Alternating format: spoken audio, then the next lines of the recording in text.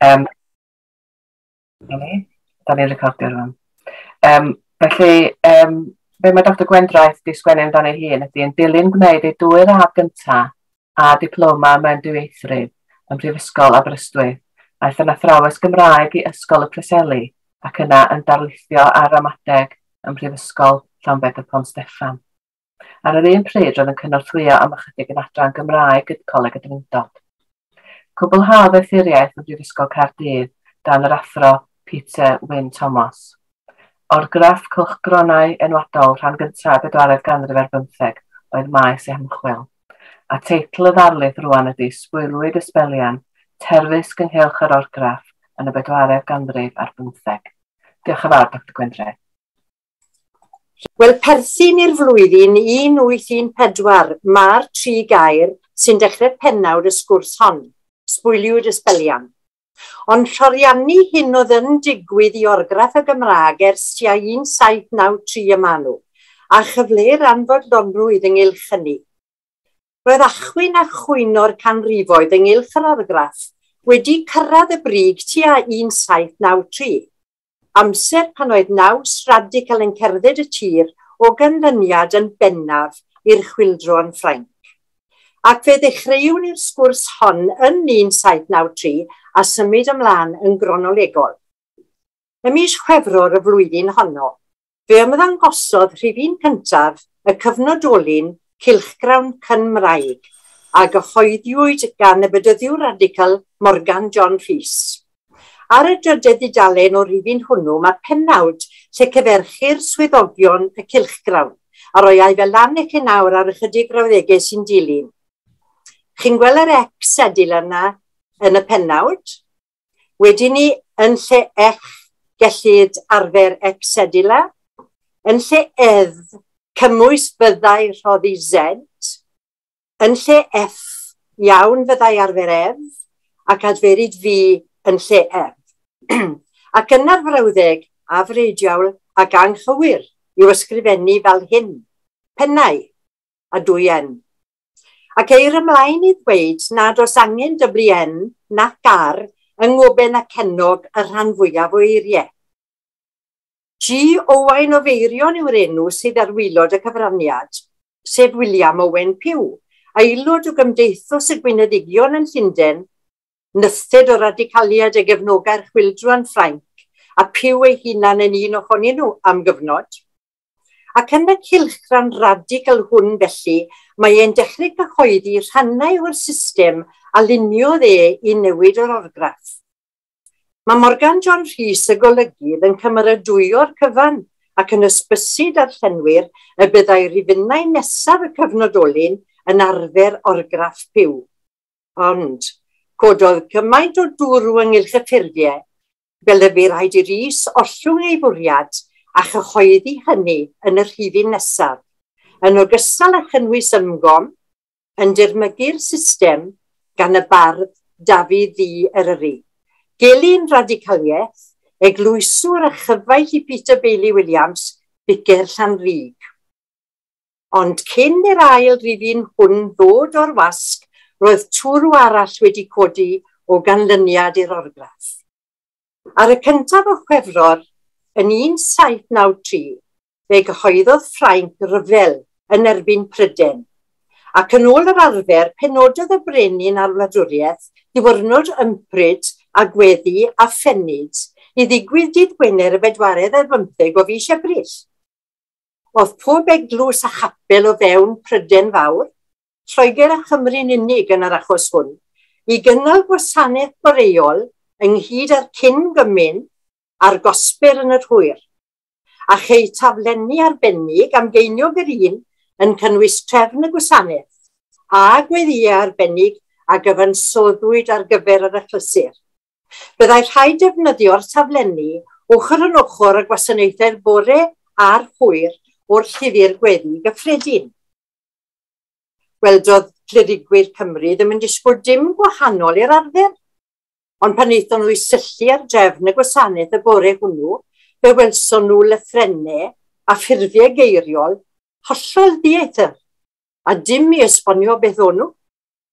Roedd y pennawd ar y dudalen flan a'r cyfarwyddiadau ynghylch trefn y gwasanaeth i gyd yn y diwyg rhyfedd hwn, heb sôn am y gweddïau arbennig, a dyma ddarn o'r pennawd lan ar y sgrin i chi nawr i chi gael gweld e. Dyma beth oedd ni'n wynebu nhw. Ef, fi, yn mhob heb dreiglo. Cerwch lawr y llinell nesaf, chi'n gweld y raglen o berthynol A a'r raglen drom arni fi. Cerwch lawr to, chi'n gweld holl y lliawg ddiw. Dwy fawl fawr hydy ar fod A wedi mynd yn O ers canrifodd. A fyna cerwch lawr i'r gwylod a fe welwch chi bara I. Wedi taflu'r aich allan a wedi rhoi'r raglen grom ar yr A, achos oedd yr aich ddim yn dderbyniol mewn berfenwau yn y cyswllt hwn gyda William Owen Pugh. Wel, cymaint fy'r penbleth ar dryswch, fel na chafodd y gweddiau hynny ei darllen mewn nifer fawr yn y drwysid o'r hwnnw, ac aeth yr offeiriad yn gyndeirio gwyllt at yr esgobion i achwyn, ac i esbonio pam y bu rhaid gadael y gweddiau heb ei darllen. Gweithred allai gael ei dehongli fel un fradwrus mewn cyfnod mor ansicr. Saeson oedd pob un o'r 4 esgob, Warren Bangor, Horsley Tiddewi, Bagot Llanelwy a Watson Llandaf. A fydden nhw ddim yn deall gobligiadau newid o'r orgraff, ond fydden nhw ddim yn hapus oherwydd gallai'r ymraeth gael ei dehongli fel gweithred wleidyddol yn erbyn y sefydliad a hithau'n adeg mor ansefydlog. Pwy oedd y cyfieithydd? Fe byddai Bicer Llanrug yn gwybod ar unwaith gan y byddai ei gyfaill, Dafydd Eryri, wedi hysbysu am y trith yn cylchgrawn Cymraeg. Ond oedd pawb yn gwybod cyn hir, mae un o'r gweinyddigion yn Llundain oedd y cyfieithydd anhysbys, gŵr o'r enw William Owen Pugh, ac mae'r cyhyddo'n dechrau. Mae John Williams, ysgolfeistyr ysgol Rad Llanrwst, yn cysylltu â Pugh ei hunan i ddatgan ei anfod bronfwyd ac i gyfleudi gofaint y clerigwyr. The infamous translation, as it is styled, of the prayers for the last fast, the clergy of this country attribute to you, and they are indignant to a high degree on the occasion, and so am I. A dyma Henry Parry, offeiriad Tryffynon yn ysgrifennu at Walter Davies, Gwartheg Mechain, y darpar glerigwr. William Owen has broke his shins with the Welsh clergy by his introduction of new orthography to the Welsh language in the form of prayer for the late general fast. Wel, tawelodd y storm yn raddol, bod cof am y digwyddiad yn ddigon byw yn 1811 i John Roberts, Vicar Tremeirchion, ddatgan.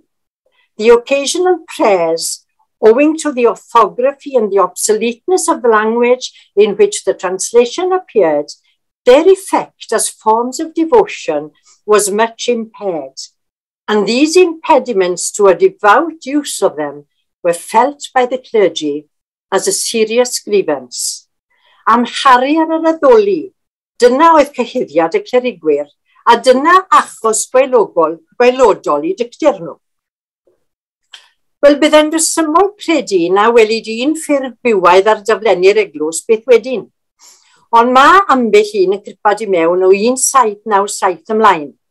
Dim digon I greu cynnwrf, ond yn tystio bod gwasg y brenin yn Llundain, heb glywed am yr achwyn mae'n fwy na thebyg, wedi parhau I gyflogi'r cyfieithydd. Ac yn tystio hefyd i'r nodwedd herfeiddiol oedd yng nghymeriad Pugh a'i harweiniau'n aml at fod yn ysdrwgar wrth geisio chybu ei achos yn y maes hwn. Eto I gyd mae ei prinder yn awgrymu bod yn o wylwyr ymlith y clerigwyr a oedd yn gofalu na fyddai'r I twrgi'r eglwys yn ddrws agored I orgraff Pugh. Gyda'r litwrgi allan o'i gyrraedd ac Cymru'n gwrthod prynu rannau cyntaf ei eriadur am fod yr orgraff mor ddiaethr, deallwyd Pugh na fyddai gobeith i'w system ledu os na chebenediad i'r ysgrythurau. Deunydd darllen mwyafrif y Cymru yn y cyfnod hwn. Rhywbryd tua diwedd y degawd, clywodd fod yr SBTK, y Gymdeithas Erteini Gwybodaeth Cristnogol, yn anelu at gyhoeddi argraffiad Cymraeg o'r Beibl, a'i bod nhw'n bwriadu gofyn I Walter Mechain, Curad meifod erbyn hyn, olygu'r testyn. Gwelodd Puw ei gyfle, a dyma fe'n gohebu a gwallter. If I thought you could be gained over to think it expedient to introduce an orthography like the dictionary, I would then draw up the plan to put into the hands of some who will be concerned in it to be supported by you. Ond chafodd gwallter mwy big I mewn. Y John Roberts y sonwyd eisoes amdano, a fi'n cywiro proflenni Beibl 1799, a'r eirda Joseph Hoare, cleddigwr a phrif Athro Coleg Iesu a Channau o Gaerdydd. Ond y gwrdd drws arall yn sydyn ac yn y man mwyaf anusgwyl.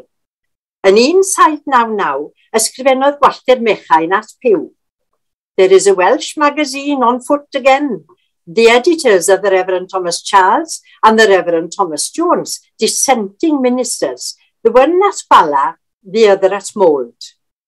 Yr ydym yn cyduno, they say, ar beirniad gwybodus William E.Wyn.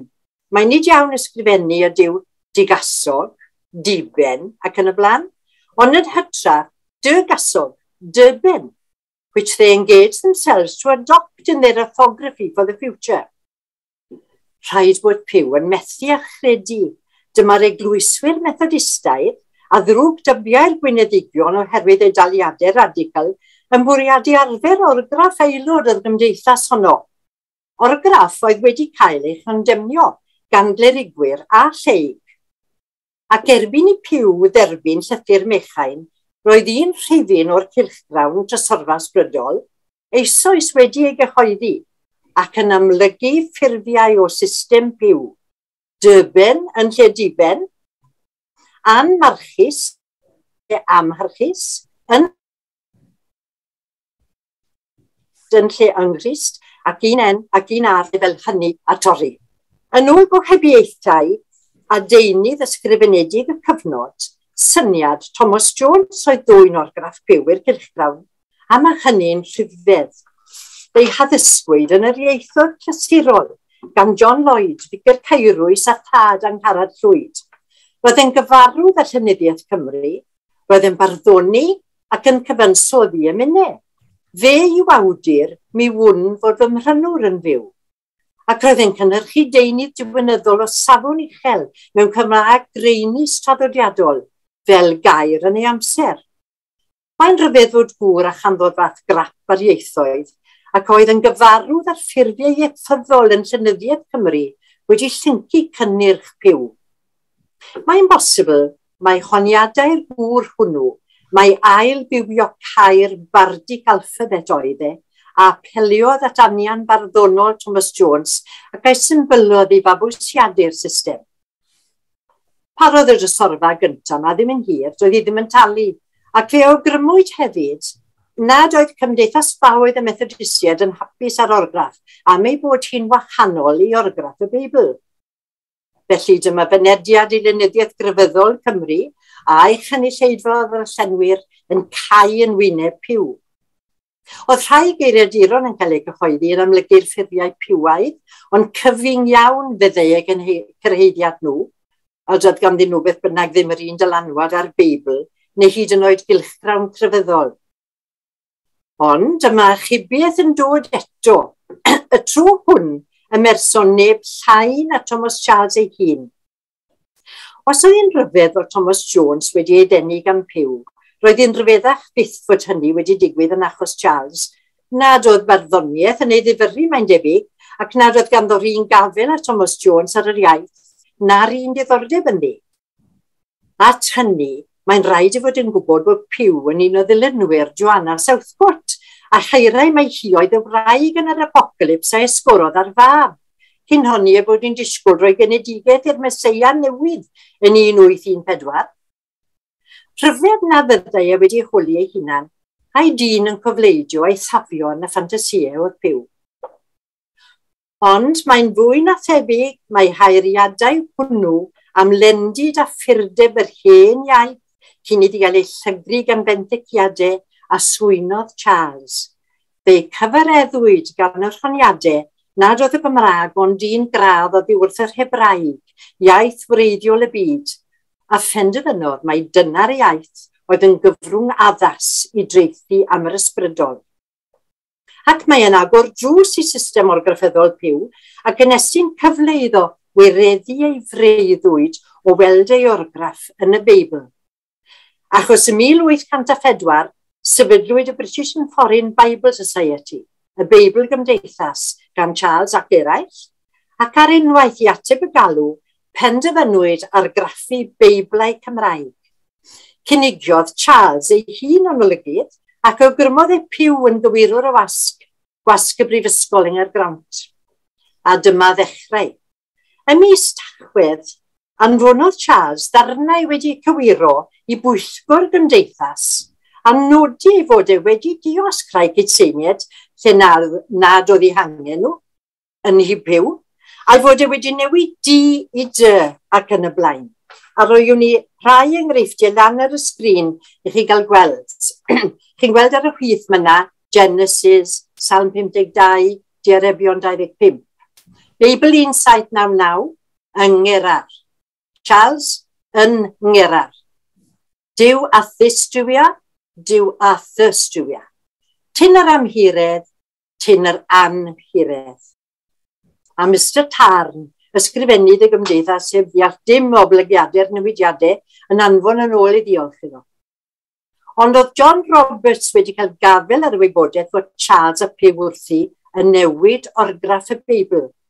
Dyma fe ar ddiwrnod ola'r Rhagfyr 1804 yn anfon llythyr at yr SBCK yn sôn am y newidiadau ac yn cyfeirio at yr rheol bod angen ysgobion i awdurdodi newidiadau ac yn datgan mai two leading characters among the Methodists oedd wrth y lliw. Dyma ddechrau llythyru gwyllt. Yr SBCK yn anfon at Esgob Llundain, dirprwy gadeirydd y Beibl Gymdeithas, a hwnnw'n dechrau hysbysu swyddogion y gymdeithas hwnnw, gan ddweud y dylid atal y gwaith ar unwaith nes gwneud ymoliadau. Cadeirydd y gymdeithas newydd ar arglwydd Teignmouth am i'r gwaith fynd yn ei blaen yn cynnwys y newidiadau. Ond oedd yr esgobion, a oedd ynglwm wrth y ddwy gymdeithas ddim yn cytuno. Oedd deddf ffurfiaeth 1662 yn berthnasol i'r Beibl Cymraeg yn ogystal ag i'r Saesneg, a rhaid i argraffiad newydd gael ei awdurdodi gan 4 esgob Cymru ac esgob Henffordd. Pen draw y cwbl oedd bod aelodau o bwyllgor seneddol Prifysgol Caergrawnt yn mynnu bod canolwr ac yn awgrymu gwalltir mechain. Hwnnw'n datgan ar unwaith, oedd ddim dal arno fe hefyd, ond oedd e'n datgan o weddol gadar mynin, by introducing innovations, verbal or literal, into the sacred codes, the critic meddles with edge tools. A dywed ymellach, I am rather biased against innovations in the translation of the scriptures. Yn gyndyn iawn bod lonodd Charles gadw at yr orgraff traddodiadol, ac ar ddechrau 1806, a'r Beibl yn dal heb ei gyhoeddi oherwydd y ffrwd am yr orgraff, mae e'n rybyddio piw, be sure not to alter a word, we are watched. Ac eto, you must remember that we are narrowly watched and deemed little better than heretics, and if we make any mutation in the orthography, ysgymynir ni o fynwent ac eglwys. Ond, mor ddiweddar am ei siaws 1805, mae piw yn ysgrifennu at wallter mechain y canolwr a phwyso arno i adael y sillbot allan, un arall o reolau ei systemau. Byddai'n well iddo petai wedi talu sylwyr gwaith cwiro, yn lle llythyru ar draws gwlad, achos pan dath y Beibl o'r wasg o'r diwedd, roedd yr wythfed bennod o lyfr y barnwyr ar goll, roedd adnod 33 o Salm 105 wedi ei chael adrodd yn lle adnod 36, a darn o'r bedwaredd adnod o Jeremia 35 ar goll. Wel, un o ganlyniadau cynnwrf y blynyddoedd hyn, oedd bod yr SBCK wedi gofalu bod y 4 esgob ac esgob Henffordd yn awdurdodi ei hargraffiad hwy o'r Beibl ym 1809. Cyfrol yr oedd y llyfr gwedi gyffredin ynglwm wrthi. Canlyniad arall oedd bod drwg dybiaeth rhwng aelodau'r rhengoedd crefyddol rhwng Methodist a Methodist y tro hwn, oherwydd mai John Roberts ysgrifennodd y llythyr a sbardinodd y cynnwrf, John Humphreys y Methodist sy'n cael y bai gan Charles, mae ddeied yr arglwydd iddo, meddai. By'r anghydfod hynny yng nghof yr enwad am flynyddoedd, oherwydd yn 30au'r ganrif, dyma gyfrannwr i'r drysorfa yn honni, crybwyllodd y diweddar barch John Humphreys am y diwygiad hwn a fwriedid yn y Beibl Sanctaidd, a hynny gyda sirioldeb a llawn gymeradwyadd o'r amcan, wrth wr dysgedig a diwiol, sef y diweddar barch John Roberts Rhymerchion. Gan bwysleisio nad oedd unrhyw falais yn erbyn Charles, ond fel arall y gwelodd Charles hi. Canlyniad arall i hyn i gyd oedd bod yr orgraff bywaidd yn dechrau magyd ei hun symbolaidd wrth eglwys wladol. Yn un o'r lythyrau mae John Roberts yn honni, mae pwrpas newid yr orgraff oedd to pervert doctrine and favour dissent. Ac mae'r ymdeimlad hwnnw'n is-orweddol ar hyd y degawd hwn ac yn magu nerth gyda threigl amser. Ond yn bwysicach na'r rhain i gyd oedd yr ofn, yn wyneb y bygythiad i ddiwig y Beibl, y byddai dieithrwch orgraff yn troi pobl yn erbyn yr ysgrythurau. Fel hyn yr ysgrifennodd y Cymro gloiw, Thomas Beinon, Vicar Plwyfi ger Llandeilo Fawr, Archdiacon Ceredigion yn ddiweddarach. Fel hyn yr ysgrifennodd at Esgob Tiddewi ym mis Mai 1805. I believe that it is the general wish that no attempt may be made to introduce into the Bible the new orthography adopted by Mr. Owen in his Welsh dictionary. It would be universally disliked and would operate almost as a prohibition to read the Bible. Nid yn y degawd hwn yn unig a lleiswyd yr ofn hwnnw. Ond ar hyn o bryd roedd yr ysgrythurau'n ddiogel rhag gafael orgraff byw. Eto i gyd roedd honno'n dal i gael ei lledu yn y drysorfa newydd a ddechreuodd ym 1809 o dan olygaeth Charles ei hun nawr. A chanlyfrau di-rif ar llwysau o wasg y bala, a rheini'n gyforio o adnodau o'r ysgrythurau i gyd yn orgraff byw. Aeth y clerigwyr Methodistaidd a'i dilynwyr allan o'r eglwys bladol yn 1811, a bu Thomas Charles farw yn 1814. Ond nid cyn iddo yn ôl gwalltir Mechain arfer y rhagddodiad an yn lle am yn y Beibl a olygodd y flwyddyn honno. An Merffaith and its fellows composed the greatest among the few blemishes in Mr. Charles's edition of 1814. Eto i gyd, roedd pethau'n gymharol dawel ynghylch yr orgraff. Hyd i'r wythnos solyn Seren Gomer yn ddangos yr wythnos gyntaf o Ionawr 1814, blwyddyn marw Charles, o dan olygiaeth y bedyddiwr Joseph Harris. Dim ond un cips eisiau weld y ffurfiau Durban a geni fi'n a gwybod mae orgraff pyw fydd yn y papur newydd hwn. Eto i gyd mae'r cwbl yn dawel tan y pedwerydd rhifin, pan geiriw Idris Fychan yn cyhuddio'r piwiaid o wanhau yr iaith tan esgus ei harddu hi. Mae'r llif ddore'n agor wedyn, a gohebydd arwyddau i lythyrau a JJ B.L. yn clochda'r rhagoriaethau orgraff byw, ac Eliezer, Vicar Llanbedr Pont Steffan, mab Peter Williams yr esboniwr, yn ei gorffarnu nhw. Mae yn berniadur diwigwyr ar dirau hanwybodaeth o'r iaith o'i gymharu â John Davies Mallwyd, ac mae e'n trin a thrafod cystrawen a garmadeg yr iaith yn ddeheig iawn i wrthbrofi pyw, gan dynnu ar y gwersi iaith a gafodd mae'n debyg gan Ieuan Fardd, a ddysgodd iddo reolau'r Gymraeg yn ogystal â reolau barddoniaeth. Mae Eliezer yn heiri mae cynnwrf a chwildro Ffrengig a sbardinodd y piwiaid i newid yr orgraff mwyn torri ar hen a sefydlu'r newydd. Ac mae e'n gwawdio'r graffem exedila, honno ar cynffon Ffrengig wrth fynd heibio.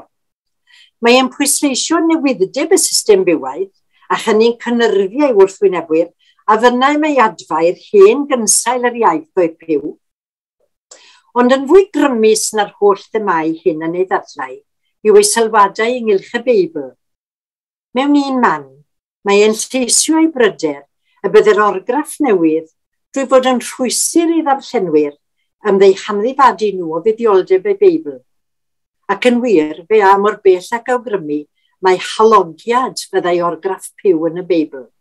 Ac mae i osgoi hynny y gwrthododd y clerigwyr darllen y gwasanaeth yn 1793.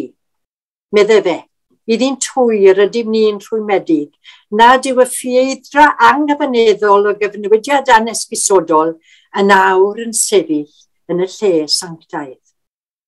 Ym mis Gorffennaf 1819, oedd Eliezer lawr yng Nghaerfyrddin gyda'i gyd-feirniad Joel Morganwg yn Eisteddfod y Cambrian Society yn Yfed.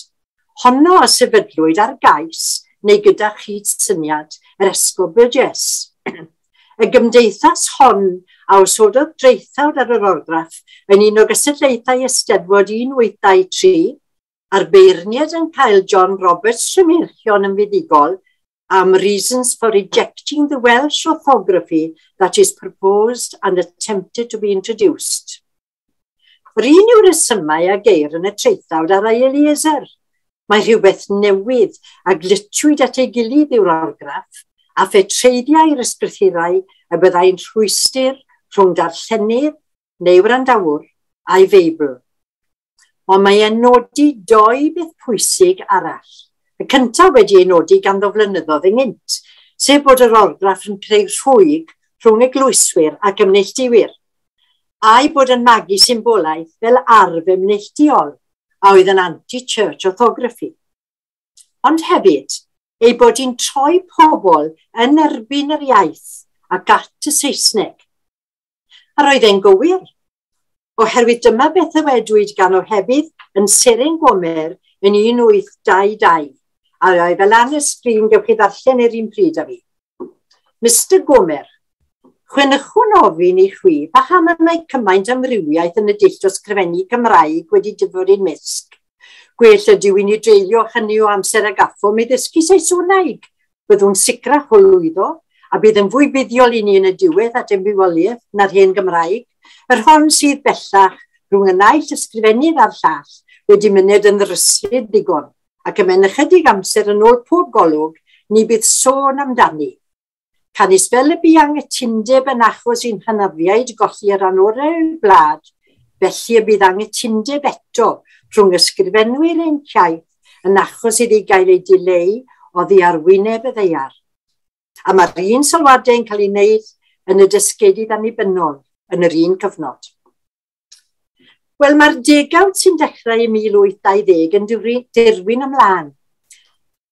Ar gwyliedydd, cylchgrawn rhagorol yr eglwys o ran ei ddeunydd yn tyfu'n llwyfan ymgecri wrth i glerigwyr a lleu gyddadlau ei gilydd am yr orgraff, a hynny'n ei orfodi i gilio'r tir am ysbryd pan oedd y cyfnodolion angydffurfiol yn cynyddu yn ei nifer ac ardalodd ei dosbarthu yn lledu. Un o'r clerigwyr oedd yn ceisio tanseilio'r orgraff darddiadol oedd y gohebydd a rwyddai ei hun yn J.J. B.L. yn Seren Gomer gynt. John Jones y Bala oedd hwn. Iwan Tegid oedd wedi bod yn clochtar ragoriaethau piw a'i orgraff yn Seren Gomer wrth ymateb i Eliezer. Yn 1822, y flwyddyn pan agorwyd Coleg Llambed, roedd Tegid yn gaplan yng Ngoleg Cristrid Ychen. Yn ystod y flwyddyn honno, fe ddechreuodd e ar ymgyrch lechwraidd a barhaodd hyd ddiwedd y degawd i ddwy'n rhannau o orgraff piw i'r testunau a ddefnyddid yng ngwasadeiddau'r eglwys, fel llyfr gweddi gyffredin a'r Beibl. Ei weithred gyntaf oedd ceisio cyhoeddi argraffiad o'r llyfr gweddi yn cynnwys orgraff piw o argrafftu gwas Clarendon. A rywsut, na chafodd ganiatad swyddogion y brifysgol, fe ddechreuwyd ar y gwaith. Ond clywodd esgob Llandaf, Van Mildert am y fenter, a chael gafel ar broblenni o rhoi'r parchedig Bruce Knight, caplan archoli Llandaf. Fe aeth hwnnw ar unwaith i'w cymharu ar llyfr gweddi safonol, a chael bod Jones wedi gwneud 223 o newidiadau, mwyn cynnwys darnau o system piw, a taliwyd y gwaith ar unwaith. Ond dyma ddrws yn agor iddo eto yn 1826 pan gafodd gyfle i olygu testament dwyieithog, a gomisiynwyd gan y Beibl Gymdeithas i'w argraffu gan wasg Clarendon. Mae'n debyg iddo sicrhau'r argraffwyr y byddai'n dilyn testun Beibl 1809, ond yn cynnwys newidiadau Charles yn 1814, a chanfod hynny wrth fodd y Gymdeithas archebwyd 2000 o gopïau. Ond cyn dechrau'r gwaith, roedd tegid a oedd erbyn hyn yn ganon prif gantor yn Eglwys Crist wedi anfon llythyr at gwalltir yn sôn am ei fwriad i newid y nill piw, ond ofalu peidio a sôn wrth neb, yn enwedig the blind leader of the blind, the Polyphemus of the flock, John Roberts, awdur y treithawd ar anti-church orthography. Dath y testament dwyieithog o'r wasg yn ei wisg bywaidd a chael ei ddosbarthu cyn i bobl ddeall bod y diwyg wedi newid. Gwrthododd yr SPCK brynu copïau. Ni ddaeth yr holl fanylion ynghylch y testament dwyieithog i'r golwg tan 1828 wedi tegid olygu argraffiad o'r testament newydd yn Gymraeg, a hwnnw eto yn cynnwys ffurfiau piwaidd. Erbyn hyn, roedd Bruce Knight, Llandaf, ar ei warthaf, hysbyswyd y Cymdeithasau Beiblaidd am yr orgraff anharddiadol a gwrthodwyd y copïau i gyd. Unwaith eto, dyma waith y ddwy gymdeithas yn cael ei esteirio a chymryd ar llengar crefyddol yn cael ei hamddifadu o'r Beibl. Ar drysau'n cau ar y ddeheuad i gynnwys ffurfiau piwaidd yn llenyddiaeth yr eglwys, trodd tegid i geisio tanseilio'r hen orgraff a'i chefnogwyr drwy gyhoeddi pamfflet yn ymosod ar dreithawd buddigol John Roberts, a gyntaf yn ei fedd erbyn hyn. Ailadrodd ffurfiau piw a'i ddadleo yn awneir yn y pamfflet, ond ni allem gadw rhag sylwadau gwawdlyd pan gyfeirio at waith Roberts. This little work, futile arguments, puerile passages, meddai. A chloi'r cwbl drwy fyny bydd yr anwybodaeth a'r rhagfarn sy'n nodweddu pleidwyr yr hen orgraff yn diflannu cyn hir, meddai fe. In a very short time, ignorance must yield to knowledge and inveterate prejudice give way to conviction. Cynddeiriogwyd Bruce Knight, caplan arholi'r esgob, bicer Llandochau'r Bontfaen, lle bu John Walters y geiriadur yn bicer, Canghellwr yr Eglwys Gadeiriol ac Esgobaeth Llandaf, deon cyn diwedd ei oes, ysgolhau Cymraeg a Hebraeg. A dyma fe'n cyfansoddi 3 fflamychol yn ateb i bamffle John Jones. Mae e'n dechrau ag adnodau o'r bedwaredd bennod ar 10 o'r epistol cyntaf at y Corinthied. Os na threithwch air y gellir ei ddeall, pa fodd y gall neb gwybod beth a ddywedir, malu awyr y byddwch.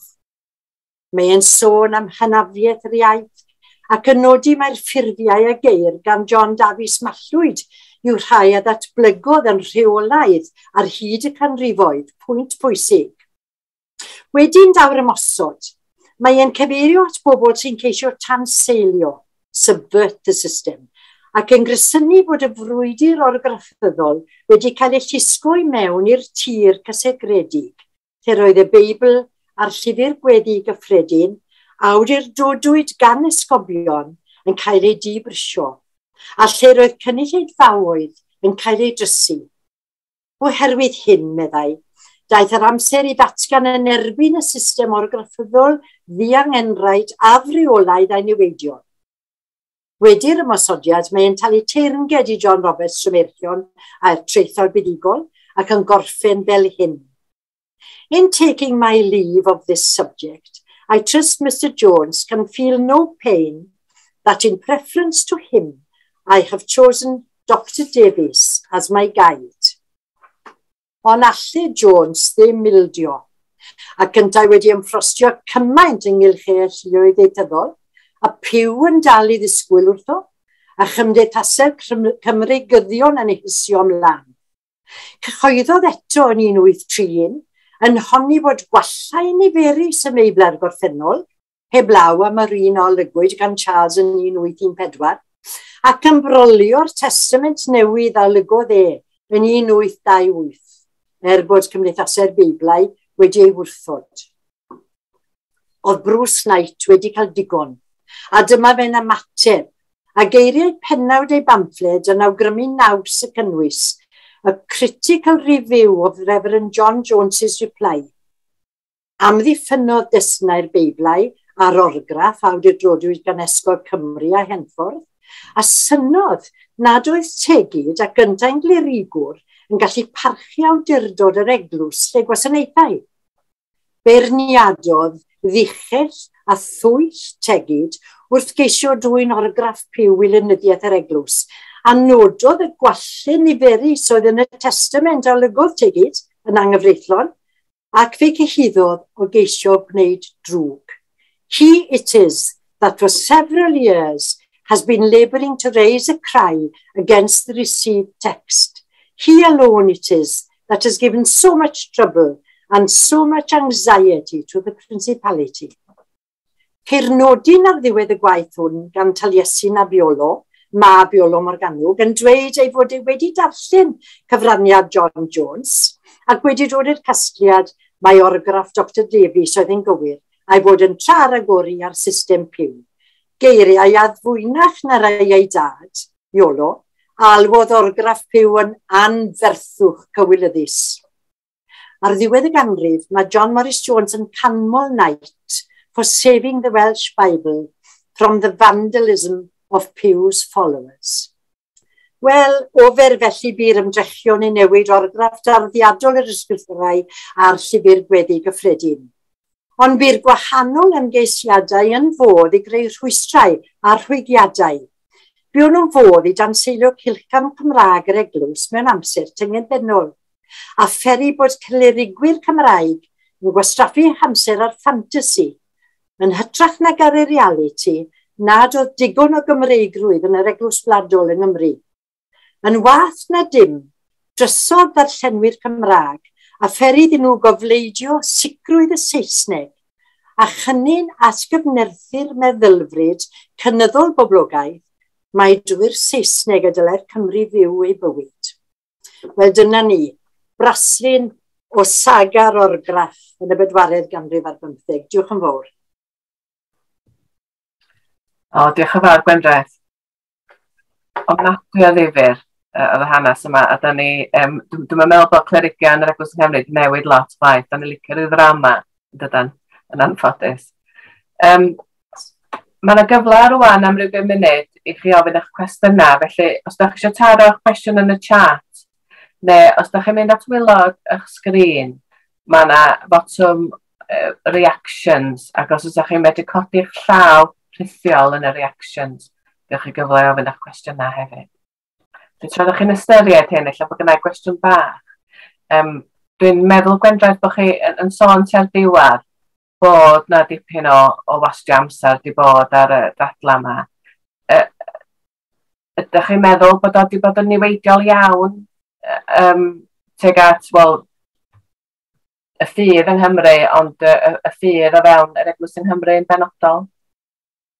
Wel, oedd i ryw raddau, bod fod chi'n gwybod, achos oedd y clerigwyr yn cwmpa mas a'i gilydd i ddechrau busnes, ac hefyd, sa'n chi'n bod i fod yn hollol onest, a ddim miwn yn bell iawn i'r eglwys, achos oedd y Beible'r eglwys ddim yn cael ei amharu arnyn nhw'r gwbl, na'r llyfr gweddi gyffredin. Ac felly o ran hynny, oedd pethau'n weddol ddiogel, ond y tu allan falle i bywyd eglwysig fel yna, rhwng clerigwr a clerigwr, oedd hi ddim yn dda. Ie, ac oedd hynna, yr politics y peth wedi niweidio. Ie. A fel chi'n dweud, y pobl o wastio amser ar ffrio. Ie, yn lle, chymod, treulio amser ar bethau pwysicach mewn gwirionedd. O, hynna o ddifyr. Does yma un cwestiwn wedi dod i fewn, Gwendraeth, a dwi'n meddwl bod hynny... O, mae'n un cwestiwn dod i fewn. Hywel, ti eisiau gofyn y cwestiwn?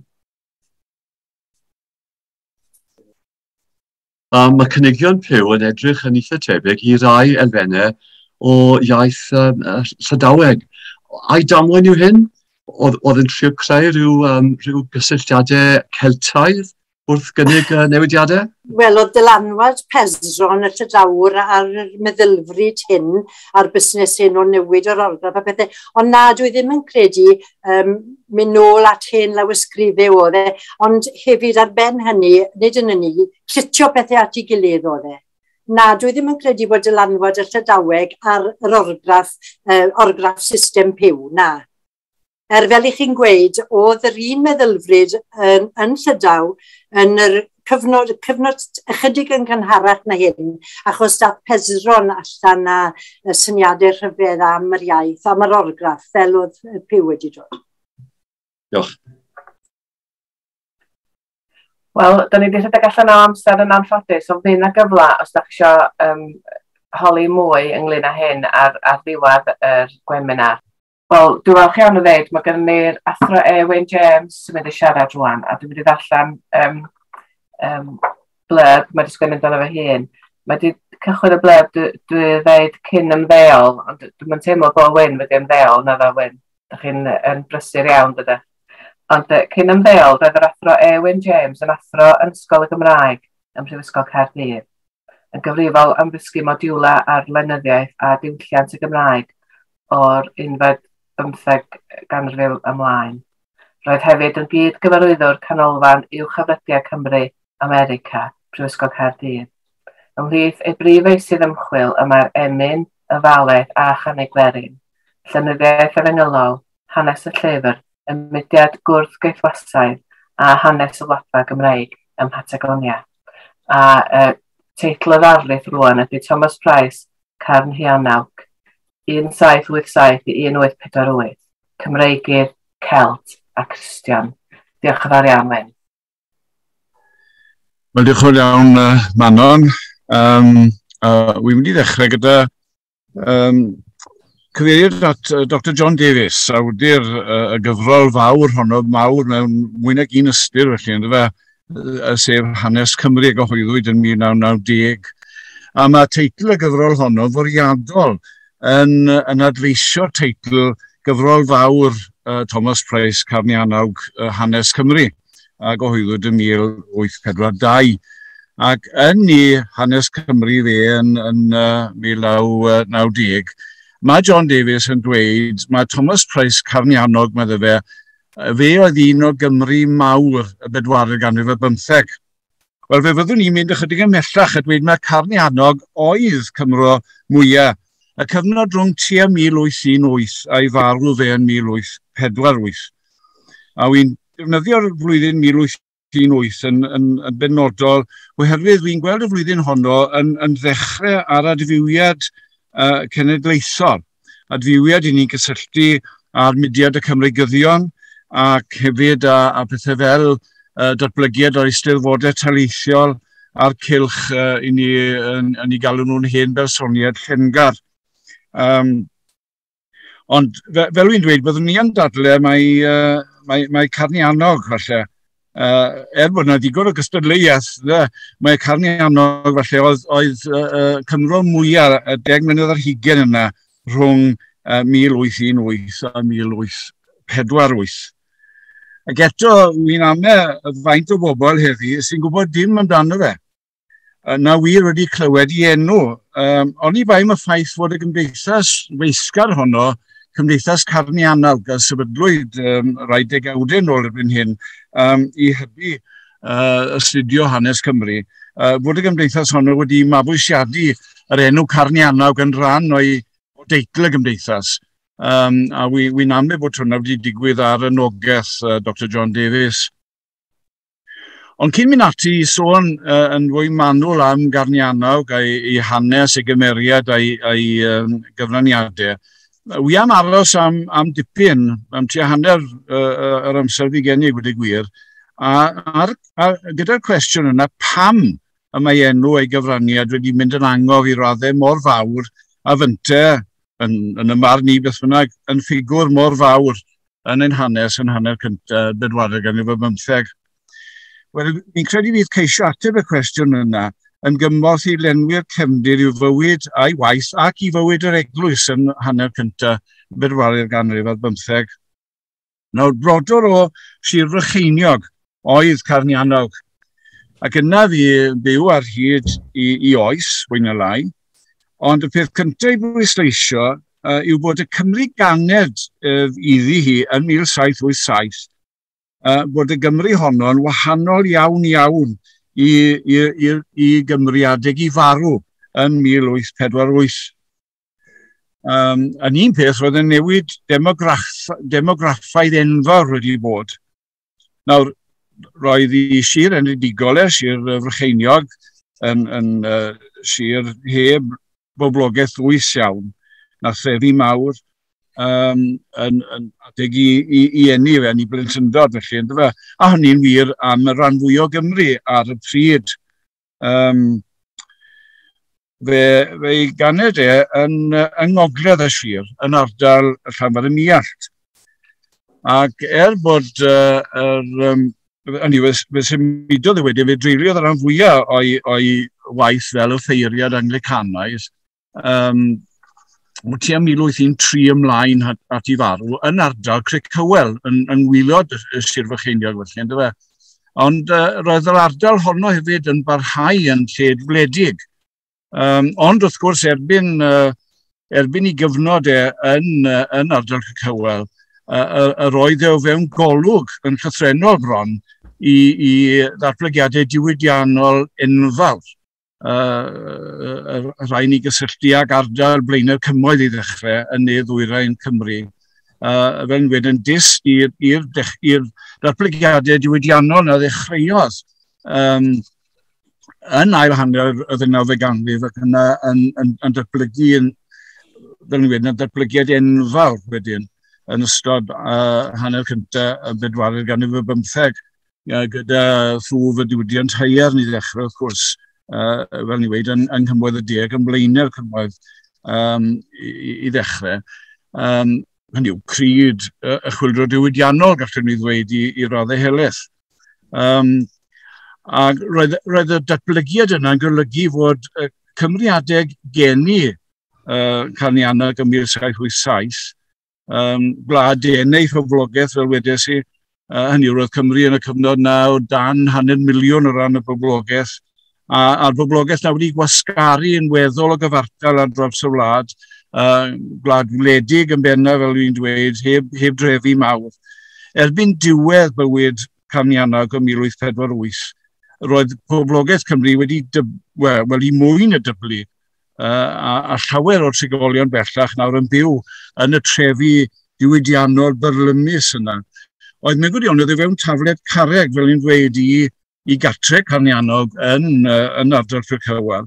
Hynny yw, fe ddyblodd poblogaeth, na, mwy na dyblu, pedair gwaith na blin da fi, poblogaeth ddwyrain Cymru, mae'n neidio tua 100,000 o bobl yn 1800 I 400,000 o bobl yn 1850. Hynny yw, twf aruthrol yn yr ardal yma, oedd o fewn golwg fel ni'n dweud I gartre, ac yn wir yn dod yn rhan o diriogaeth offeriadol Carnhuanawc chi'n meddwl am yr ardal o gwmpas Gulwern a clydach a Llanelli, nid clydach a Llanelli nawr yn Gorllewin Morganwg yn y rhai yn ardal y fenni felly. I ni'n meddwl am ddatblygiadau diwydiannol nawr, dwi'n milltir i'r de o gatre Carnhuanawc, ond fe hun wrth gwrs yn dal mewn ardal oedd yn weddol o wledig. Fel ni'n nôl at hwnna eto. Newid mawr wleidyddol hefyd yn ystod oes Carnhuanawc. Roedd Cymru fach gendod yn parhau yn eitha gaedwadol mewn gwirionedd. Roedd llawer o bobl yn y cyfnod yna'n dal I godi cap i'r sgweiar. Hynny yw, o'n nhw'n dal I barchu'r hierarchiaeth dosbarthiadau cymdeithasol fel betai. Ac llawer ohonyn nhw'n digon hapus I wneud hynny. Ond wrth gwrs, un o'r adeg geni Carnhuanawc roedd na hadau newid mawr yn y tir. I ni'n sôn ychydig cyn I enni fe dyna'r rhyfel annibyniaeth America o 1775 ymlaen i 1783. Yn yw yn union cyn geni Carnhuanawc, ac wedyn yn union ar ôl i eni fe, yn 1789, 2 flynedd ar ôl i eni fe, felly mae gyda ni'r chwyldro Ffrengig, a hynny wrth gwrs yn arwydd fod yna newidiadau mawr yn y tir erbyn hynny. Twf radicaliaeth yma nawr, herio drefn hierarchaeth. Richard Price, yr athronydd o Forganog, yn fwy na neb arall yn gyfrifol am bwysleisio nawr bod yr awdurdod mewn cymdeithas yn dod o ddisod, o wrth y bobl. Yn yw yn wahanol i'r hen bwysles yma o hawl dwyfol y brenin i dernasu. Nid oedd uchod oedd yr awdurdod yn dod, ond oedd isod. A hynny, wrth gwrs, yn newid y sefyllfa yn fawr, a twf radicaliaeth a ryddfrydiaeth nawr yng Nghymru yn mynd ar garlam yn hanner cyntaf bedwaredd ganrif y bymtheg, nes fod Cymru 1848 a deg marw Carnhuanawc felly yn llawer iawn mwy radical a ryddfrydol na Chymru i blentyndod. A newidiadau crefyddol mawr hefyd yn yr un cyfnod. Roedd Carnhuanawc yn fab i offeiriad Anglicanaidd ac yn offeiriad Anglicanaidd ar hyd i fywyd hyd i fedd yn Anglican deyrngar yn yr ystyr yna. Ac wrth gwrs roedd mwyafrif Cymru y 19eg ganrif yn deyrngar iawn i'r eglwys wladol, i'r eglwys y plwy, yn y eglwys Loegr, yr eglwys Anglicanaidd, galwch chi yr eglwys hwnnw beth fynnwch chi, ynddo fe.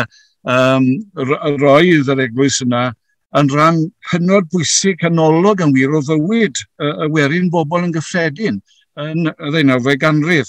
Roedd hi yn eglwys wladol, oedd yn golygu bod seremonia dyddio plentyn, geni priodia marw, felly o'n nhw gyd yn rhwm wrth yr eglwys y plwy. Gwyliau'r eglwys yn bwysig wedyn, y gwyl mabsant ac yn y blaen, yn rhoi seibiant i'r werin dlawd yng nghanol i bywydau caled eithriadol. Ac yna mae gyda chi roedd yr eglwys hefyd wrth gwrs yn gyfrifol am bethau oedd yn gweithredu fel rhyw fath o gyngor plwy neu gyngor sir yn gyfrifol am y trodion ac am ffyrdd yn y plwy ac yn y blaen. Ac roedd llawer o bobl yng Nghymru yn y 19eg ganrif yn ymagweddu'n gadarnhaol iawn tuag at yr eglwys wladol at eglwys Loegr. Yn enwedig yn hanner cyntaf y 19eg ganrif. Hynny roedd naw o bob 10 o bobl Cymru yn aelodau o'r eglwys wladol yn hanner cyntaf 19eg ganrif. Hynny yw bach iawn, rhyw 500 o boblogaeth falle oedd angydffurfwyr yn dechrau'r 19eg ganrif. A mae fi gewch chi'r barledwyr yn sôn am eglwys Loegr fel, a wy'n dyfynnu nawr yr eglwys olau hawddgara, llonnau llun. Dyna'r math o agwedd. Ych chi'n gweld yr un math o agwedd yn waith bobl ni wedi edrych yn y gyfres yma'n barod, bobl fel E.Wyn a Theophilus Evans. Hynny yw hi oedd yr hen fam yr bethau. Ond eto nawr, yn ystod bywyd Carnhuanawc, bydd ni'n gweld newidiadau mawr iawn ar droed yn gryfyddol hefyd. Gallwch chi ddweud bod e'n dechrau gyda'r diwygiad Methodistaidd yn y 1830au.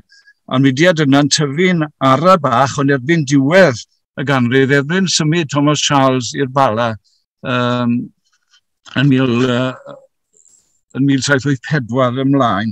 Hynny yw, mae'r mudiad Methodistaidd nawr yn grymuso trwy Gymru gyfan. Ac yn dylanwadau y diwygiad efengylaidd yna yn lledu yn gryf nawr i blith y bydyddwyr ar annibynwyr, ac yn ni'n gweld twf arwyddocaol nawr, nid yn unig yn Methodistiaeth, ond ymlith yr angydffurfwyr rhywun mynd yn fwy efengylaeth, a'r Methodistiaid wrth gwrs i hunan yn gadael yr eglwys wedyn yn 1811. A'r cyfan nawr yn golygu erbyn ganol bedwaredd ganrif y bymtheg, erbyn adeg marw Carnhuanawc, Yr oedd 4-5 o bobl ddim yn ychu lle o ddoliad nawr yn mynd at yr ymneilltuwyr ac nid i'r eglwys wladol felly, ynddo fe. A beth ni'n gweld erbyn canol y ganrif na erbyn 1848, ni'n gweld gwrthdaro cynyddol nawr rhwng yr angydffurfwyr nawr oedd wedi dod yn rhym cymdeithasol bwysig yn y tir. Yr rheina nawr yn gwrthwynebu safle breintiedig yr eglwys wladol, gwrthwynebu talu'r degwm ac yn y blaen, a cwyno hefyd am Saesnigrwydd gynyddol yr eglwys honna. Hynny oedd wedi troi nawr o fod yn hen fam yn y 19af ganrif i fod yn hen estrones yng ngolwg llawer o'r Cymru erbyn marw Carnhuanawc. Newidiadau enfawr felly yn gymdeithasol, yn gwleidyddol, yn gryfyddol ac yn y blaen yn ystod oes Carnhuanawc. A dyna mewn gwirionedd un reswm pam rwy'n credu'r oes Carnhuanawc a'i gyfraniad yn angof. Hynny yw, gallwn ni ddweud fod y wlad y ganed Carnhuanawc iddi, y wlad wledig, ceidwadol, hierarchaidd, Anglicanaidd honno. Ni'n gweld hynny yn diflannu o flaen llyged Carnhuanawc yn ystod i Spwyliwyd i Gwynradd, yn enwedig yn ne-ddwyrain Cymru. Yr ardal yma oedd yn datblygu yn fwrlwm diwydiannol trefol ynddo. Ac bod Carnhuanawc nawr yn byw yn yr rhan hwnnw o Gymru, lle roedd y newidiadau aruthrol cymdeithasol ar ei mwy amlwg, ar ei mwy cyflym. Hynny oedd yn gallu gweld y datblygiadau yn y bron o'i stafell wely yn ardal Cywel.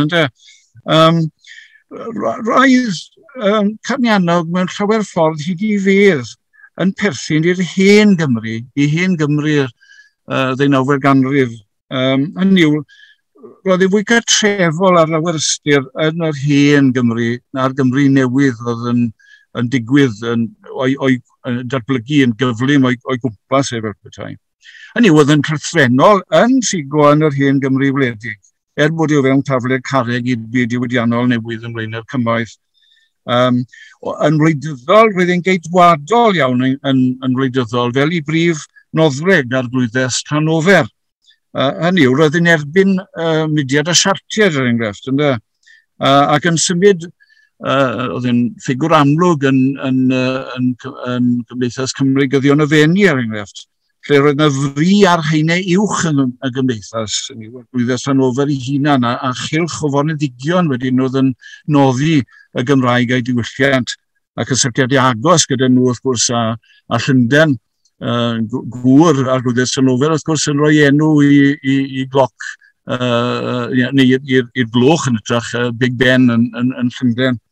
A teulu ar glwyddes Hanover yn gyfeillgar iawn a teulu brenhinol ac yn y blaen. Hynny yw, mae'n bwysig tanlinellu'r un pryd bod Carnhuanawc yn dyrchafu'r werin bobl hefyd, i fod yn rhan o'r hierarchi gymdeithasol yma. Ond yn neud hynny mewn rhyw ffordd dadol paternalistig, os gallwn ni alw fe fel yna. I ddyfynu Dr John Davies eto, ond fe ledled i Ewrop, meddwl John Davies, yn hanner cyntaf bedwaredd ganrif y bymtheg, fe fi gwir ymryddawn egniol rherigwyr gan amla, a'i bryd ar roi urddas i ddiwylliant grwpiau ethnic yn ei genhedloedd anfreintiedig. Ac yng Nghymru, Carnhuanawc, meddwl John Davies, yw'r enghraifft fwyaf llachar o'r ffenomen honno.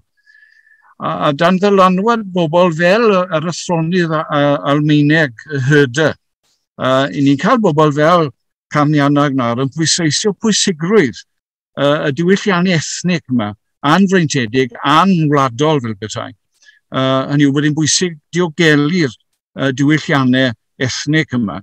Ac yn gweld y bobl gyffredin nawr fel ceidwed y diwylliannau hynny. Hynny yw, a felly oedd bobl fel Carnhuanawc yn edmygu'r werin bobl am ei bod nhw'n coleddu iaith a llên y genedl Gymraeg. Ond yn neud hynny, sut yn cyd-destun ar hen gymdeithas Gymraeg unedig hierarchaidd oedd yn nodweddu y 19af ganrif i'r oedden heleth. Hynny yw, sgweier a'r ficer a'r werin i gyd gyda'i gilydd yn un gymuned fel petai.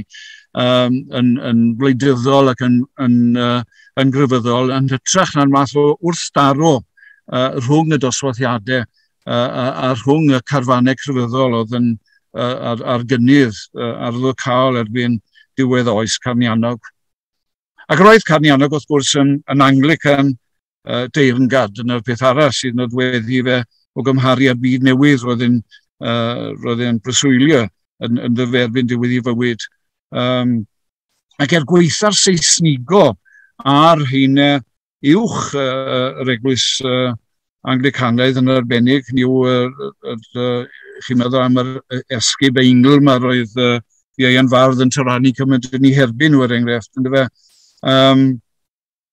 Roedd, ac bod Carnhuanawc hefyd, mae'n rhaid dweud yn ecumenedd iawn i gydweithredu a bobl oedd â safbwyntiau gwleidyddol a chryfyddol wahanol iawn iddo fe. Hynny oedd yn fod yn cydweithio dy phawb oedd o blaid y Gymraeg a'i diwylliant hi. Roedd Carnhuanawc ei hun gweitha'r Saesnigrwydd ar yr eglwys, gweitha'r newidiadau, mae'n parhau yn Anglican deyrngar iawn. Gywir yn mynd yn ddion wlad cyn diwedd i fywyd. Ac felly, erbyn diwedd oes Carnhuanawc, fel i'n gweud yn 1848, roedd Cymru, fel wedi dangos gobeithio, yn wlad wahanol iawn i Gymru i enctid a'r tensiynau cryfyddol a gwleidyddol nawr yn datblygu'n rhaid dwys iawn. Nid lleio oherwydd yr hyn o ddigwyddodd flwyddyn cyn marw Carnhuanawc, sef brad y llyfrau Gleision fan ni'n ei galw hynny yn 1847. Lle beth sydd gyda ni fyna yw 3 comisiynydd o Saeson Anglicanaidd yn ymosod nawr ar safonau addysg y Cymru, yn ymosod ar ddiwylliant y Cymru ac ar fwysau'r Cymru. Ac yn priodoli'r diffygion hynny yn benna i'r iaith Gymraeg ac i ymneilltuaeth, i angydffurfiaeth. Ac bod Anglicaniad pibir fel A.J. Jones er enghraifft, neu A.J. Williams Ysgafell, bod bod rheina ar flaen y gad mewn gwirionedd yn ymddiffyn y Cymru rhag ymosodiadau'r llyfrau Gleision. Yr argraff oedd yn cael ei roi'n gyffredinol oedd bod hyn nawr yn enghraifft o'r Anglicaniad Saesnig cas ceidwadol nawr yn ymosod ar y Cymru. A'r Cymru bellach yn gan mwyaf yn radicaliad ymneilltuol. A dyma cyfnod nawr ni'n gweld fel yr arweinwyr angydffurfio ryddfrydol yn y bobl fel Gwilym Hiraethog a bobl fel Henry Richards nawr yn dod i'r amlwg nawr fel yr arwyr nawr sy'n amddiffyn enw'r da'r Cymru yn erbyn brad y llyfrau Gleision. Ac yn hybu'r syniad hefyd, ac eto i ddyfynu Dr John Davies, mae pobl y capel nawr oedd yr unig Gymru go iawn a bod Cymreictod yn gyfystyr ac angydffurfiaeth. Ac wrth gwrs, doedd Carnhuanawc, yr Anglican ceidwadol i wleidyddiaeth, oedd mor frwd o flaid Cymru, ei hanes, ei haith. Doedd y ddelwedd yma, hynny oedd beddigwyr yn dyfa sydd yn sgwennu y hanes, a rhywsut roedd Carnhuanawc ddim yn ffitio i'r ddelwedd newydd yma. Hynny yw, Gwilym Hiraethog a Henry Richards oedd yr arwyr bellach. A dwi'n meddwl mae dyna un o'r resymau mawr pan ath Carnhuanawc i bargofiant i'r raddau helaeth iawn yn sicr erbyn yn dyddiau ni wedi cael ei sgrennu allan o'r hanes o'r tai. Wel, i fanylu, mae'n amser yn dechrau carlamu fi'n gwybod, ond i fanylu chydig ar ei fywyd, ei gymeriad, a'i gyfraniad yn fwy penodol nawr. Fel wedi awgrymu, cafodd ei eni yng ngogledd Sir Brycheiniog yn Plwyl Llanfihangel Bryn Pybian, ger llaw Cilmeri. Mae'n gwestiwn diddorol a hynny yn un o'r ffactorau ynodd i ddiddordeb yn hanes Cymru, y ffaith wedi cael ei eni mor agos at Gilmeri a cael ei fagu wedyn yn Rhe Llanfyddiniaeth. A'i ddiddordeb nawr yn hanes Cymru yn cael ei atgyfnerthu pan ath yn fyfyriwr i Goleg Crist yn Aberhonddu yn 1805.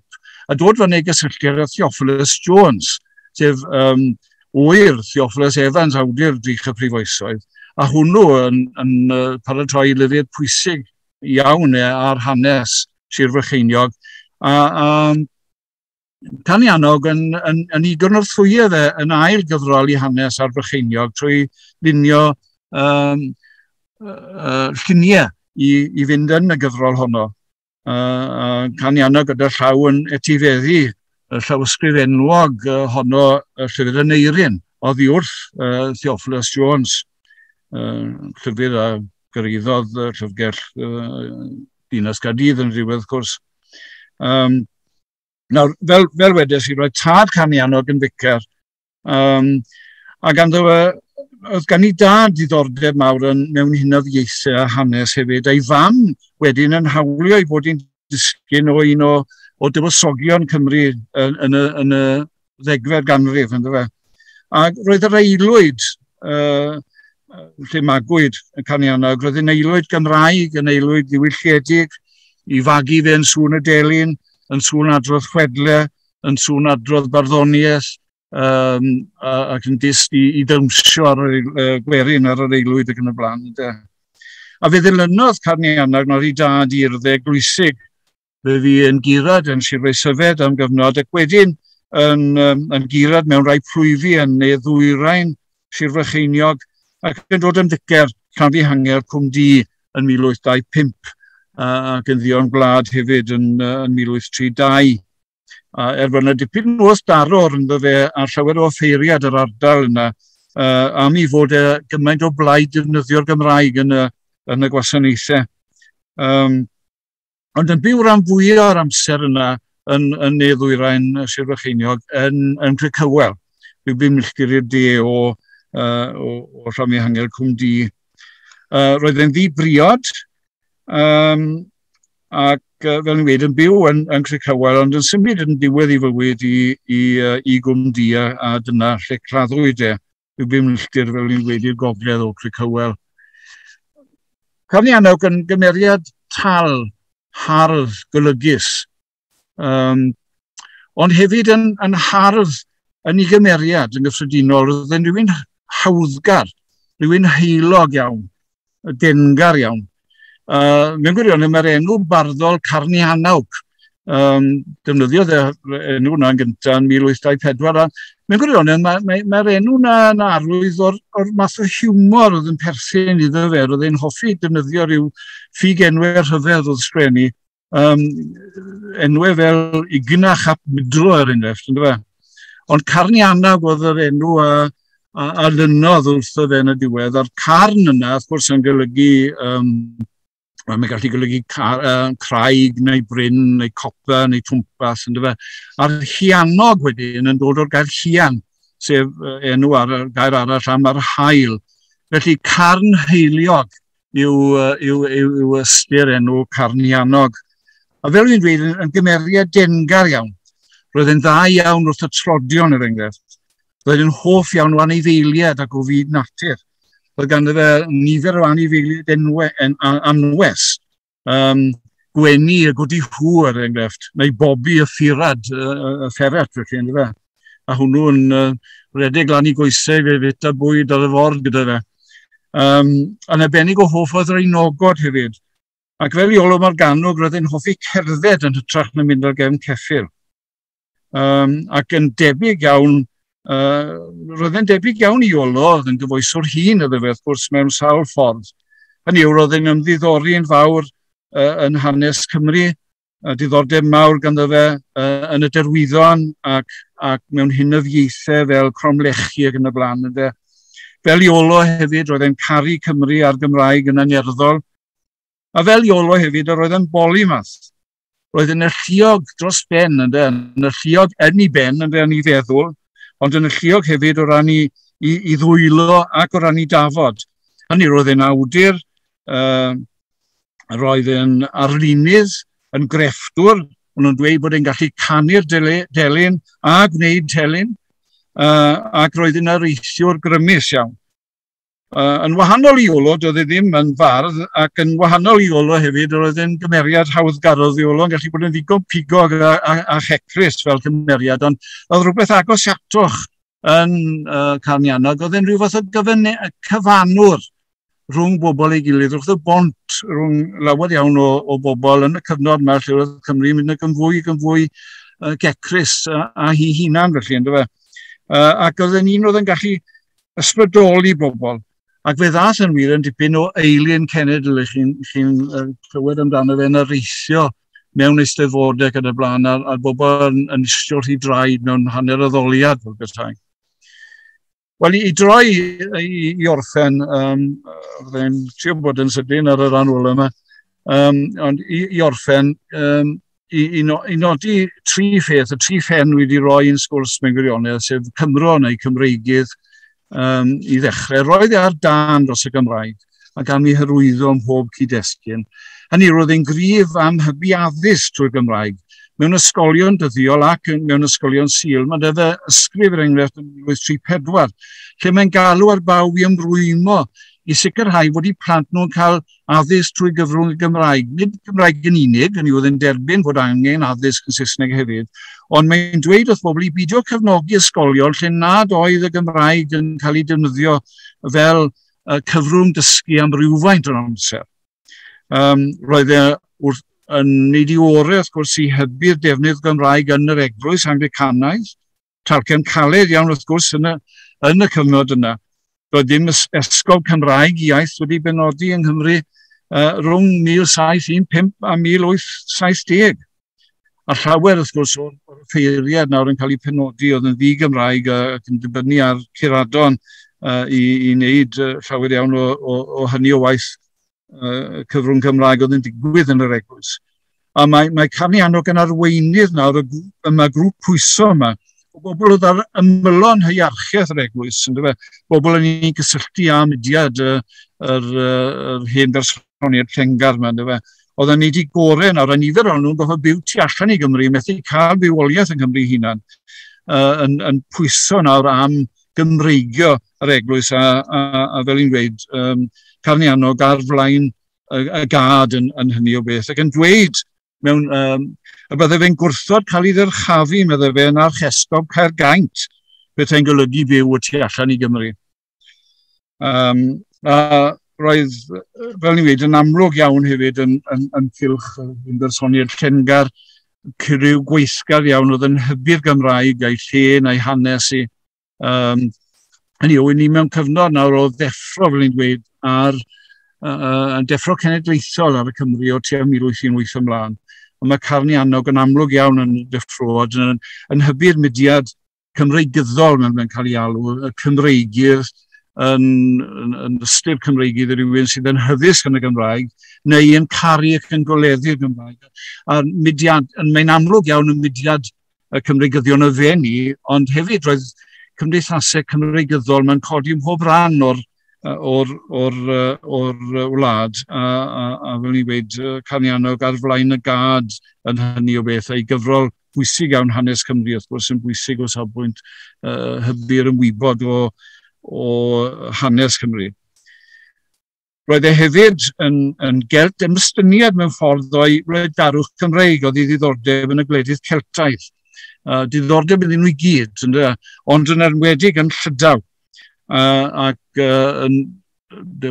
dysgodd digon o Lydaweg i helpu gyda'r gwaith o adolygu y cyfieithiad o'r Beibl i'r Llydaweg a Carnhuanawc yn un o'r rai oedd yn hwyluso cyhoeddi cyfieithiad o'r Testament Newydd i'r Llydaweg. Ac yna Cristion, wrth gwrs, yn offeiriad Anglicanaidd wrth reswm, ond i Gristnogaeth yn waelodol i bob agwedd ar ei fywyd, nid i waith fel i yrfa swyddogol fel bethau. Sail i'r cyfan, sail i'w Gymreigdod i Gelticiaeth a'i Gristnogaeth, yn sail i hynny i gyd. Ni'n gweld yn hybu'r Gymraeg fel ni'n dweud yn gwasanaethau'r Eglwys Anglicanaidd, yn gefnogol iawn i gymdeithas y Beibl. Yn i'w ble bynnag roedd e'n mynd, roedd e'n ceisio sefydlu, ceisio cael bobl i sefydlu cymdeithas Cymreigyddol a hefyd ac angen o gymdeithas y Beibl ochr yn ochr ei gilydd fel bethau mewn unrhyw ardal. Dim ond i ddyfynnu jyst darn bach o o'r ffordd oedd e'n gweld y Gymraeg nawr a'i Grisnogaeth yn rhwm yn ei gilydd. Mewn ysgrif yn 1834, mae'n dweud fel hyn, bod e'n rhyfedd bod y Gymraeg wedi para ac ei hyd, meddwl fe'n wyneb y fath elyniaeth sydd yn ei herbyn hi. A diau gennyf mae achos ei chadwedigaeth yw y gorchwil bendigedig sydd iddi ei chyflawni. Trwyddi hi, meddai Carnhuanawc, mae Duw wedi gweld yn dda ddanfon goleuni'r efengil i genedl y Cymru. E fe sydd wedi ei hanrydeddu gan ei gwneithir yn offeryn gogoneddus, a phwy ond yr ynfyd na'r anwybodus a'i dirmyga, dirmyga'r iaith, felly fel cyfrwng Duw i siarad a'r Cymru. Wel, fel wedi dweud, mae Carnhuanawc yn gymeriad hoffus, dengar, yn arian byw o gymeriad mewn gwirionedd. Oedd hi bus ym mhob brywes ynglyn â hybu'r Gymraeg a'i diwylliant yn hanner cyntaf bedwaredd ganrif y bymtheg. Fe i raddau helaeth oedd y glid dwi'n teimlo oedd yn clymu pawb yn y mudiad cenedlaethol y gwladgarol yma at ei gilydd ar draws y spectrwm gwleidyddol a chryfyddol. Ac bod y mudiad Cymreigyddion yma wedi para am rai blynyddoedd wedi marw yn 30 mlwydd oed yn 1848. Mae'r bardd Islwyn yn dweud am y mudiad Cymreigyddol yna, ar ôl marw y Carnhuanawc, meddwl fe, roedd y mudiad yna fel corff heb anadl. A fe fi Carnhuanawc farw, wrth gwrs, ar adeg tyngedfennol, yn dilyn yn union ar ôl brad y llyfrau gleision, ac agor cyfnod nawr o begynnu mwy fwy rhwng Anglicaniad ac Angydffurfwyr. Mae Simon Brooks yn ei gyfrol Pam na fi Cymru. Mae'n holi'r cwestiwn pam na ddatblygodd y mudiad gwladgarol yma, cenedlaethol yma, i ni'n gweld yn datblygu yn nechrau'r yn hanner cyntaf bedwaredd ganrif y bymtheg. Pam na ddatblygodd e mor llwyddiannus yng Nghymru ac ddigwyddodd yn y rhan fwyaf o wledydd bychan Ewrop, llefydd fel Hwngari ac yn y blaen, yn ystod ail hanner y bedwaredd ganrif y bymtheg. A mae'n awgrymu mae'r rhan fawr o reswm am hynny oedd fod y genedl Gymraeg nawr wedi dechrau cael ei hail ddiffinio o tua 1850 ymlaen ar seiliau angydffurfiol rhyddfrydol. Hynny yw, nhw oedd y Cymru go iawn, felly, a bod gwladgarwyr ceidwadol, dan ddylanwad herder, bobl fel Carnhuanawc wedi cael ei gwthio o'r neilltu.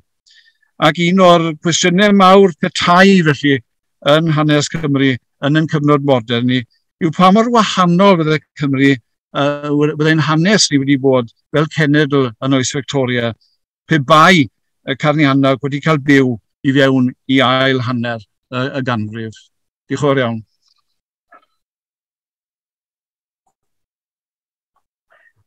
Diolch yn fawr iawn, Wyn. Da ni wedi cael anerchiad wych arall, ac dwi'n meddwl da chi wedi pasodio fi beth bynnag na fod y Cymro pwysica yn y cyfnod. Dwi'n gwybod os da chi wedi pasodio arall. Ella gan i gyfla i holi cwestiynau yn yr hanner awr ola a hanner awr fwyaf. Ond dwi rwan yn mynd i ofyn i Parchedig Hywel Davies sydd yn mynd i dalu diolchiadau. Wel, mae'n rhaid cael cynnig gair o ddiolch i'r ddau fi'n hanes ni heddi. Mae'n bod yn hynod ddiddorol.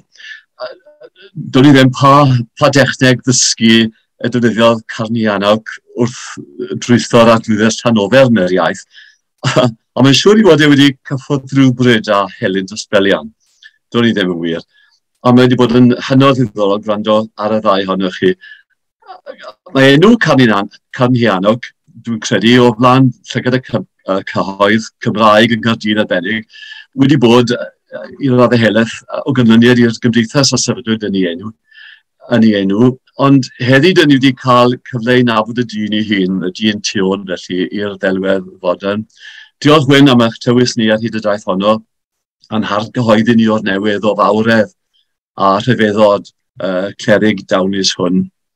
Ac yna i Gwendraeth hefyd am ein diddanu ni a'n hyddysgu ni ar y ddadl ddiddorol am yr orgraff wy'n teimlo bod reswm arall gyda ni fod yn ddiolchgar i'r ysgobion. A dwi eisiau bod yn achub y cyfle os gai i atgoffa'r esgob June yn ysgobaeth hon o'i dyletswydd hi i'r bobl y fath o'i blaen. A diolch felly i E.Wyn ac i Gwendraeth o galon am eich cyfraniad. Diolch yn fawr, Hywel. Dwi eisiau achosbysu ynglyn â'n cyfarfod nesaf, felly mae'n gweminar nesaf, gweminar rhif 9, ar 6 o fis Mawrth, mis nesaf, yn union yr un amser. A y cyn-esgob E.Wyn Evans, bydd yn hanner ar Thomas Burgess, Thomas Bainon a Choleg Dewi Sant. A Dr Fiona Mair Jones yn trafod Ifar Ceri a Gwallter Bechain. A'r cadeirydd fydd ein archesgob Cymru, felly gweithio fawr, fedrwch chi ddod i'n cyfarfod ni ar y cynnig. Felly, gael jyst diolch yn fawr iawn unwaith eto i Gwendraeth a Wyn am bore ofnadwy fi fedrwch chi mwynhau'n hyn ofnadwy. A hefyd i bob un ohonoch chi am ddod i'r cyfarfod, achos hebdda chi fyswn ni methu cael yr gwebinar yma. A da ni'n ddiolchgar iawn i chi am eich cefnogaeth bob amser.